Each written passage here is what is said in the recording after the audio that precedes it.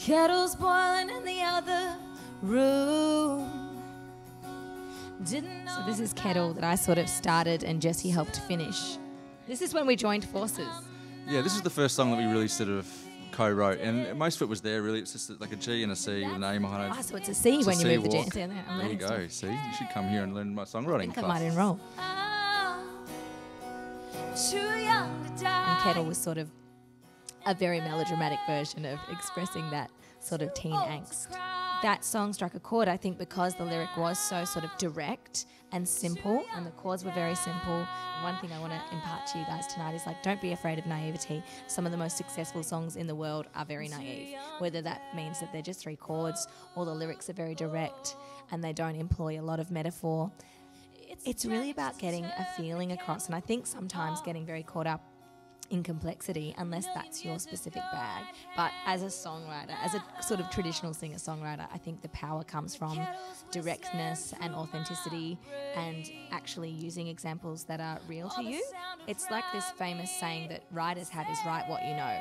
Definitely sing what you know and write what you know when you're writing songs as well. Why the first song was the most successful that we ever had, I think, was because it was really just coming straight from the heart, and there was no real sort of thinking from a songwriter's perspective, perhaps. I think it was very just direct. I think we were writing what we were passionate about, what we thought was cool, without having any kind of success or even any real vision of how it was going to sort of get released. So there's another good example of a naive song that works. So they tell me.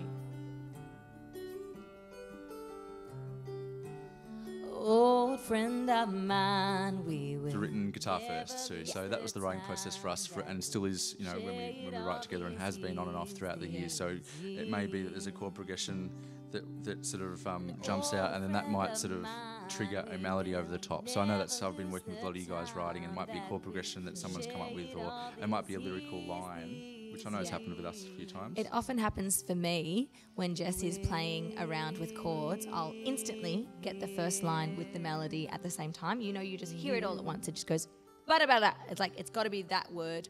And it's annoyingly usually only one phrase, and then you have to tease the rest of it out. It doesn't arrive complete. Verse, chorus, middle eight, verse, chorus, outro.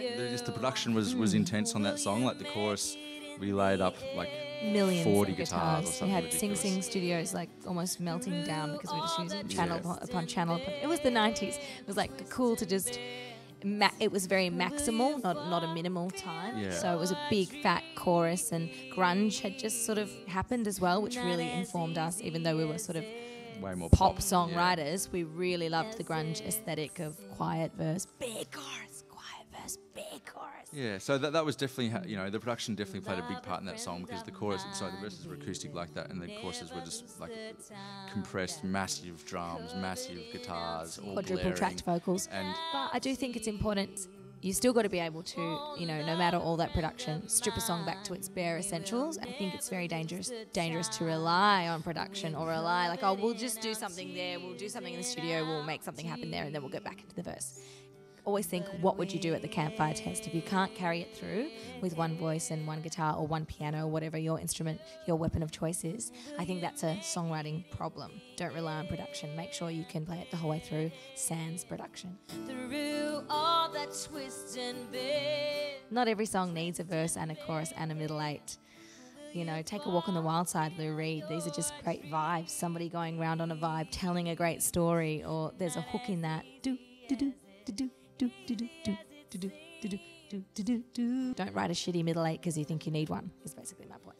Yeah. You are just starting out in your songwriting career or your performing career. You're so precious. Like, you're like, do not change my song. It just felt like absolute horrendous to kind of give that over to someone and have them chop bits out of your song and stick them back on the end or turn that around. And it was really challenging. But I can tell you, like, 20 years later, it's okay. It's okay. Like, you know, you can always put it back the way you had it. Performing is the fun bit. That's my main message, is that you've got to enjoy performing. If if that's your bent, you've got to just relish it. And I think cutting out the noise is another big tip, like cutting out nerves and noise and what other people are going to think. It's for you, like performing. If you're loving your performance, other people will love your performance. I think even when you're warming up, give it 100%. I mean, obviously vocally, if you have to be sensitive to how much stamina you've got, that's one thing. But otherwise, you should really be presenting yourself at your best all the time. Every time. I know it sounds weird, time. but you never know when. Like I've been to sound checks before, where you're doing sound checks with other bands, and there's a band up there blowing your mind at the sound check, and instantly that's think, oh, maybe you'll come play with us next time, or I love that person, let's write some songs together. Like all that stuff just happens. It's not as easy as it seems. I hate to say it, fake it. Fake it till you make it. Fake it. Because the more you just ignore the world falling down around you, if you go down with it, it does fall apart. I've had to do this many times. I've had to just stay up the front going, whoa, that's wrong, that sounds awful, wee! Crazy feedback coming in here. But being the face of the band or being the performer that everyone's looking at, don't get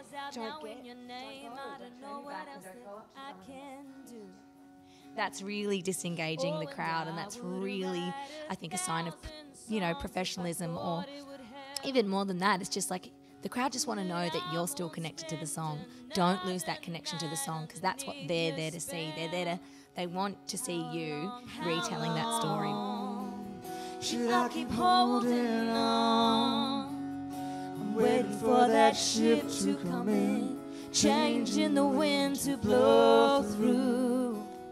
I hold out my hands, nothing more I can do. It's good to bear in mind. So say, for example, you're a rock player and you've got like a folk player, for example. You never know what those ideas may bring in the middle of make something really amazing. Don't judge a book by its co-writing cover. Sometimes great gold can come out of weird combinations, and a lot of famous co-writing teams even, bring really different the things. Beatles and, the very different personalities can create really good music together. The best, maybe. The best music. The best of the Beatles. You have just a little band called the Beatles. I used to get Jesse to just tape himself playing the riff. If I was having trouble with lyrics, you would just have to play it and play it and play it and play the underlying chord progression till it came. But sometimes, that's when you've got him right there to play it, that's great. Otherwise, just make a tape, have it on in the background, and you'll eventually get the sort of the cadence and the rhythm of what's going on. I'm waiting for that ship to come in, changing the wind to blow through. I hold out my hands, nothing more. In terms of arrangement, we've definitely used, I've spoken about this in the class as well, that there's this flow of a song and a dynamic build where, generally speaking, you want to take people from here to here, and you don't want to sort of just jolt them around. So maybe it's like we want to take them from 0 to 10 at the end, perhaps, if it's a pop song, and it's like about how we're going to build there. And so there might be a strategy of, okay, well, obviously choruses, pre-choruses and verses, but the verses are going to continually build a little bit more, so we're progressing the story throughout. So that's definitely a technique that I feel like is really handy for most songwriters. Great art is never finished, it is just abandoned. Yeah, thank you. Great. I think when we listen back to stuff, we quite often think, oh man, I wish we could just tweak that or come back to it and redevelop it. But I guess that we've just learnt that at some point you've got a delivery or you want to get something out, and it's an expression of where you were at that point in time. It's like a tattoo, it's like your tattoo. People go, but how do you know you'll love that forever? And you don't. It's just a marker of where you were at the time, and that's like songs as well. Of my life.